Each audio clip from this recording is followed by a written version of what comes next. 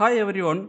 How do we represent the problem statement to perform particular task using concept learning with notations? Here the given data set is having four number of instances or training examples that is represented with the capital X. This is the instance space X.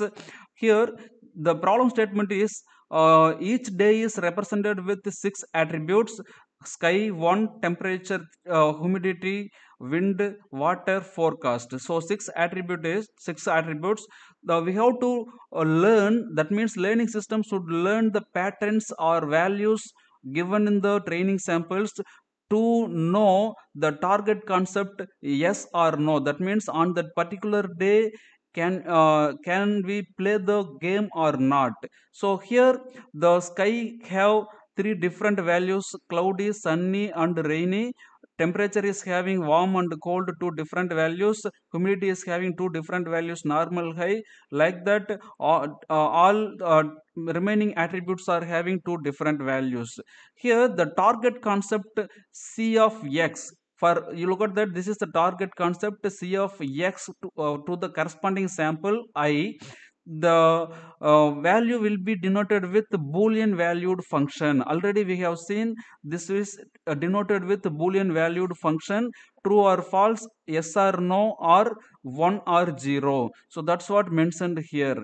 Then there is the hypothesis denoted with capital H, which is having the conjunction of literals, conjunction of constraints, the conjunction of this constraints of given training sample. So hypothesis is having the hypothesis space capital H, which is having the n number of hypotheses we are going to derive by using this set of training data set.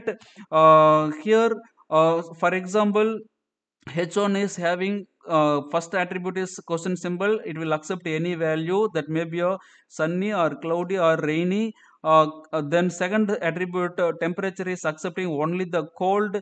Then third attribute is accepting only the value humidity. And fourth attribute, fifth attribute, sixth attributes are accepting any value. This is general constraint in the hypothesis. Then this training example are represented with space instance space capital X or data set D. The examples are denoted with positive example or negative example. That means if it is yes, that is the positive example. If it is no, that will be denoted with negative example. Yes can be represented in the another form, true, or another form, one, right? Like that, no can be represented as false or another form, 0. Okay, so this can be represented, each and every sample can be represented like this. So this is the x1, its corresponding target concept is C of x1. So the first sample is represented like this, second sample is x2.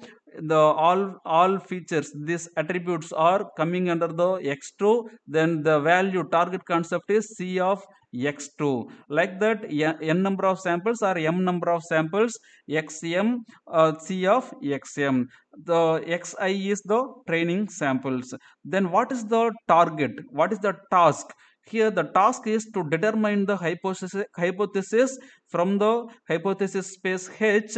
That the determining hypothesis, I mean that the concluded hypothesis will find the value which is close to the target function. That means approximate value to the target function, that is denoted with h of xi. So h of xi, that is for the with respect to some particular sample is target concept. That means either that value will be true or no, true or false. That means yes or no, or 0 or 1 with respect to all training samples. Here we are having four samples. So with respect to all four samples, it should be matched. The hypothesis value should match with the target concept values which is given here. So this is the way to denote the particular problem statement using the concept learning. So here whichever hypothesis which is satisfying all the training samples in this location, then that hypothesis will be the best fit hypothesis among n number of hypotheses available in the hypothesis space capital H. Thanks for watching.